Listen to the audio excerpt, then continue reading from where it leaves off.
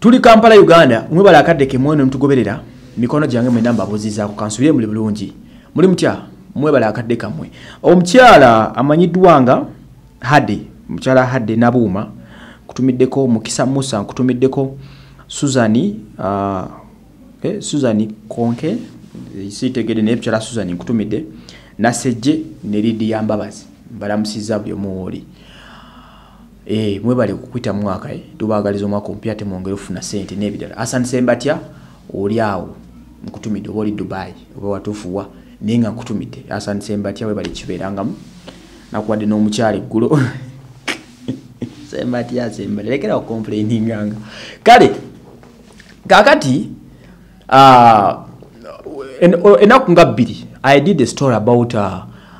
ono omukyala Bad Black yavaayo juzi n'agamba mbu akoya abasajja officially neerangirira ng'ayita ku mikulu gya social media n'agamba nti ye afuuse muli wa bisiyaga lesbian takyagala kuddamu kwebaka n'abasajja nti yeebase nabo n'abakoowa talina kyabafunyeemu mbu era ye terina musajja yali amutusiza ku ntiko n'agamba nti kati kakyuseemu atandika okuba nga engaginga n'abakyala n'akizuula nti bw'abakyala bamuwoomedde nnyo era mu mudakiika budakiika abamaze okubanga kati ne spy nani Bad Black bwe yatugambye ono neerangirira n'agamba nti nkibadde mu kyama kye for all along abadde ng'akikola nga lesbian ng'ali abakyala banne era bw'atyo n'agamba nti alizotinze ku ekyo n'akola invite eri abakyala bonna oba abawala bonna abakkiriza mu ekyo kya bisexual ekyokweri ekisiyaga bamu engaging bamulumbe n'ateekawo n'emitendera bane siri promoter we nemba bulyo byeyogedde n'ateekawo n'emitendera egy'abakyala bayagala bano amanga byasabye yagambye yagala abawala ng'oli mutonotono ng'ekiwato kirungi ng'amabere tegannagwa nga mato toleeta amabere amakadde okusiza ku Bad Black nga amabere mato ekiwato kirungi ayagala ba brown skin kyovula yali muddugavu n'afuuka mweru n'abagamba wowe kubise kifaanani kyekubise ng'oli mu nnika n'akaleega byokka ndowooza okimuweereze okitegeera ng'oyimidde bulungi nnyo akulaba efiga na biki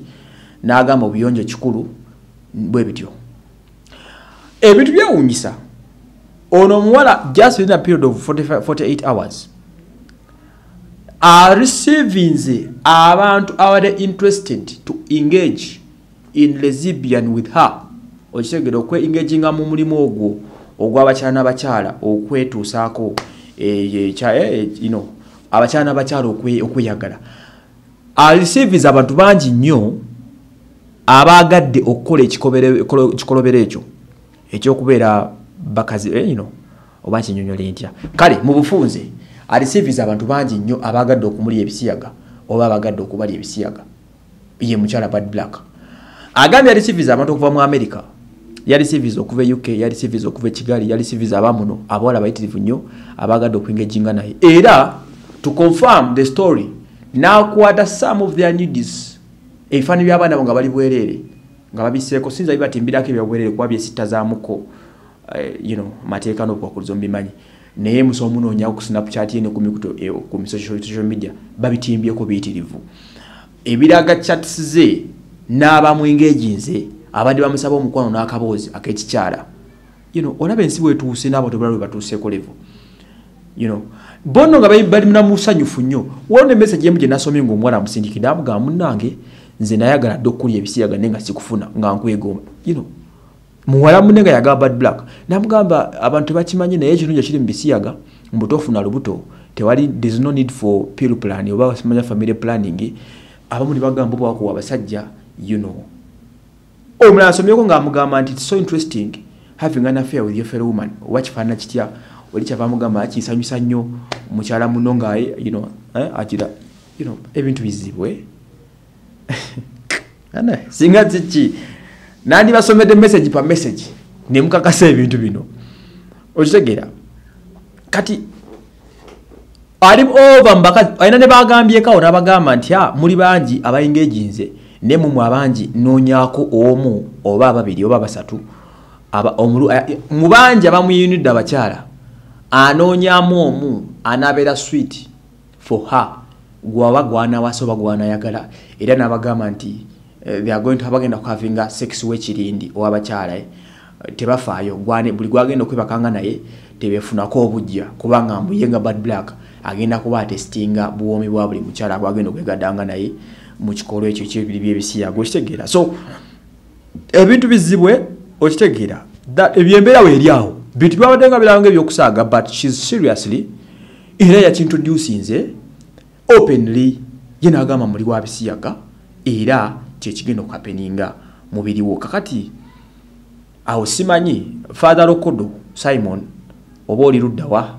kankwitenga Kenzo bwe yakuyita nti father Lokodo weyayo wano mu Uganda tunaku acceptinga bintu bya bisiyaga ebi nabegezi era jukira president w'eggwanga yagaana okusayininga omukono ku kipapula ekyo nekyemera mu parliament I think kati simanyi how can this hooliganism start up wano because kati kibaddenga mu kwekweka kuba amabala gano bitambulira nange mbadde nga mbasanga abasajja walo niyava juzi nayagala okumpi wita akabido geno kananga engumi enjijjeeyo kate mufumitire mu bala mumwe naye ne bamutaasa mangu mango nga basajja bazinanga bakazi bawe wetabuli gwe basanze okitegeera and they have the money mwifo babeeramu nze naawe gye bazijja simanyiyo naye they have the money kati fine bayinza okuba tebeerangirira kaabo naye ng'obasanga gye mbeera mu nkukutu but this lady avuddeyo akoze oba kimuyita cyber harassment ayatudde nti ye muli wa bisiyaga n'ayita n'okuyita abantu n'abagamba mu jjemba ly'ebisiyaga mujje twagalane you know if she wasn't here in Uganda you can say bad black siwa wano it's okay eriye bwe rwani musije bavamo eri nsezi bikiriza ne kati moreover akyalina mu ggwanga muno mwalangiridde tuli mu scenario eyo kitegeera kati ethics kali kyo n'obulombolombo biddawa mwechecking emuko abakolagana n'ensonga eyo because this is not open social media following yenene reaction y'abantu bafunye abagala okumweyungako babali ebisiyaga they as many as possible okitegeera abala aberedde okwengeginga naye bayitirivu baba musirikire efaanani bebangi tagomyoko abyogedde kati okunoonyeza mwagala kuliwo okusingawo nze waso Emmanuel naye ensi wegenda kati kale